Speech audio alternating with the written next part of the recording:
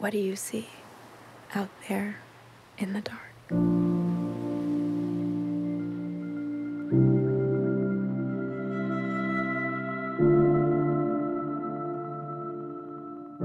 I come from a family of adventurers. That's always been a big part of my life. When I was a kid, in the dead of winter, my grandfather woke me up at 4 a.m. to come outside because there was a meteor shower with meteors soaring across the sky every 4 seconds.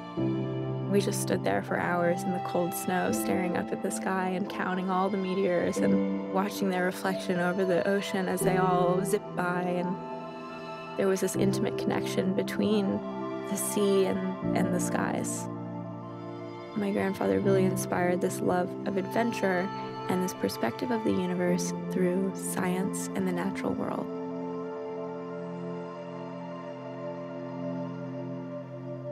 I'm Eliza McNitt, and I'm a filmmaker. I'm a writer and director and a virtual reality creator. I'm in Miami for Art Week to show Spheres at Filmgate Interactive. This is where so much of my family lives, and we also get to bring the experience to a totally new audience. Hey, how's it going? I'm good. How's everything going? So far, so good. Awesome. For now, this is going to be our first phase. Yes. The 2 additional ones. Spheres is an interactive virtual reality series about the music of the universe. The first episode, you have the whole solar system. Yeah. So as far as positioning it, I would position it in a way where the solar system would be like this.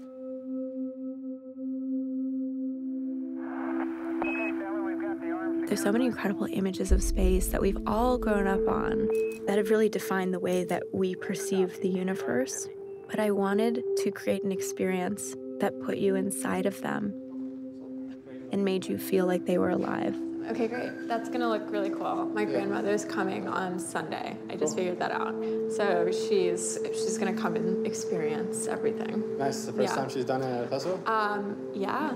We'll just see how people interact with it. They're gonna love it. Yeah, I hope so. Yeah. I hope so. Even as a child, one of my very first gifts that I can remember was a microscope that my grandfather gave me. I was so excited because I got to see a perspective that I'd never seen before.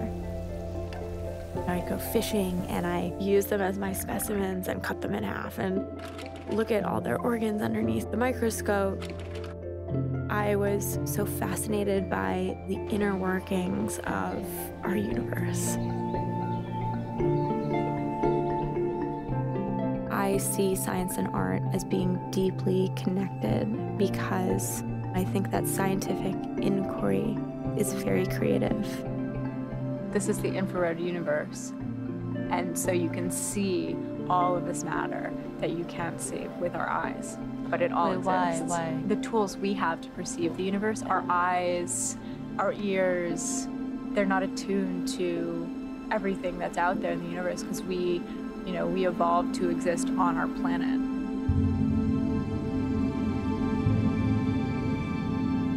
My very first virtual reality experience, I put on an Oculus Rift DK2 and I was on a roller coaster.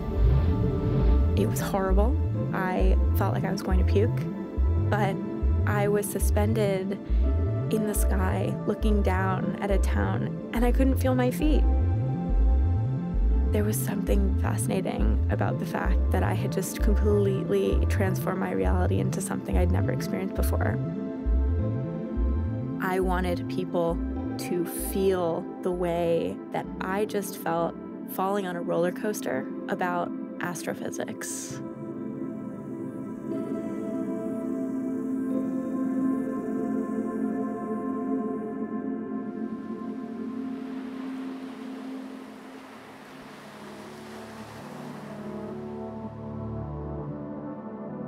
I've always had to prove myself. In my science class in high school, I was one of the only girls in the class. In my directing class of 20 in NYU, I was also one of the only women in that class. You know, these are fields dominated by male voices. In film school, I declared I was a director. I first had to just say, this is what I'm going to do, and then so many people don't believe you, and I've definitely made a lot of projects that haven't seen the light of day, that I threw my whole heart into. The truth is that you have to fight to express these stories that you want to tell. Even when people question me because I'm a director that doesn't look like their idea of what a director should be, you know, I love to prove people wrong.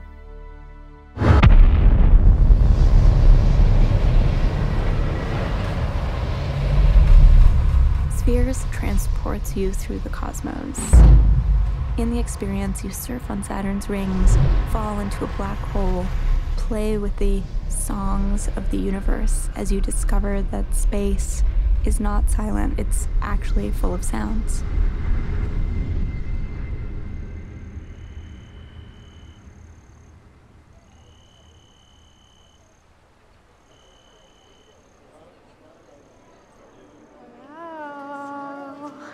Hi, Nana. Hi. Hi, darling. Thank you for coming. Oh, I'm so grateful that I can see you. Me too. So, Grandma, you're going to start at the Big Bang.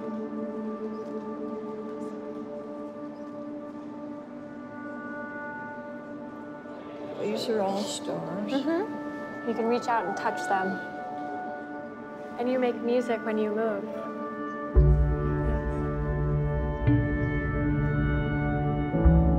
I've grown up with the voices of Stephen Hawking and Carl Sagan teaching me about the cosmos. And I wanted to tell that story, but through the perspective of 3 different generations of women, played by Millie Bobby Brown, Jessica Chastain, and Patti Smith. 3 distinct female voices telling the story of the universe. This is so exquisite.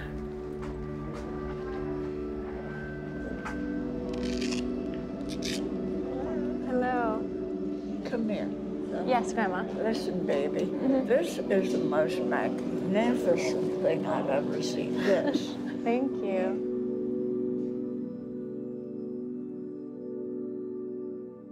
Spheres had its world premiere at the Venice Film Festival. The Best VR Award goes to Spheres by Eliza McNitt.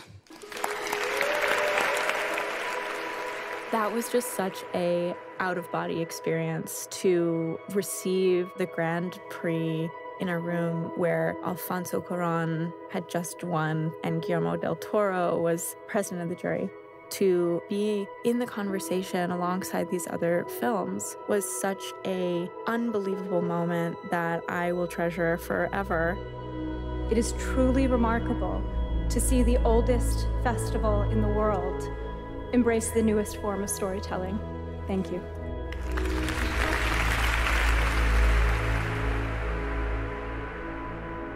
Last night, a 7-year-old girl in a pink dress and sparkling silver shoes walked up to Spheres, threw on the headset, and was suddenly completely lost in a world of science and technology and STEM. This is who I want to be seeing this kind of work. I hope it was a strange and majestic experience that maybe she'll remember like a far-off dream. Maybe it's something that will inspire her curiosity in science. Do you need a minute? I went to the sun and it was like, oh my God. Did you like hitting the planets? Yeah. I've never felt anything like that. Thank you so much. Thank you. Thank you. Wow.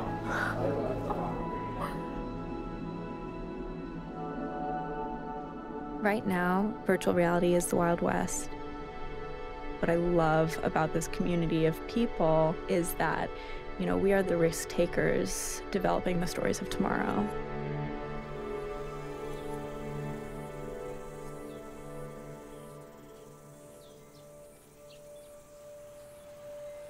My grandfather was a scientist at MIT.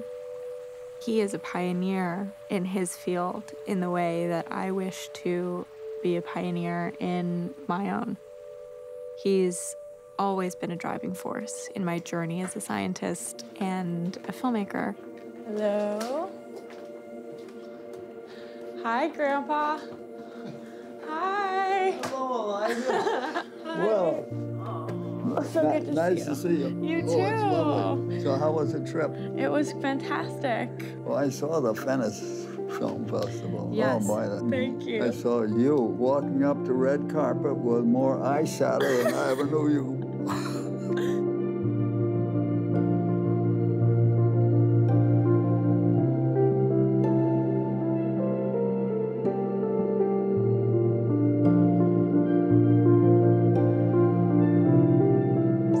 To show you the VR experience. Your grandmother liked it? Yeah, she Good. did. Okay, here you go. You are going into the universe.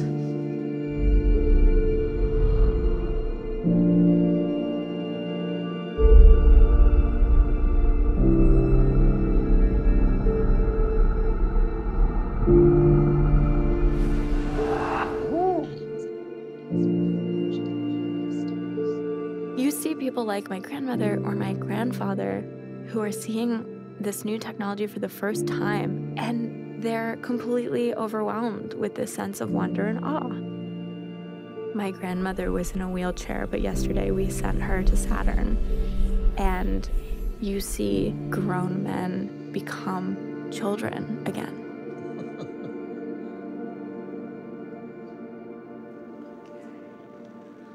Welcome back to Earth. Well, that is really fabulous. Really you. fabulous. Thank you, Grandpa. I don't know how you ever could dream up such a thing. Oh, gee whiz. Ooh. I had that ugly feeling that I'm out there in space and I'm going into this black hole and God knows what. It really makes you feel you're a part of it. I'm glad I was sitting down. You know, I had to wait 101 years for that, didn't I? You sure did. Yeah. That's marvelous. Don't ever underestimate the power of a woman.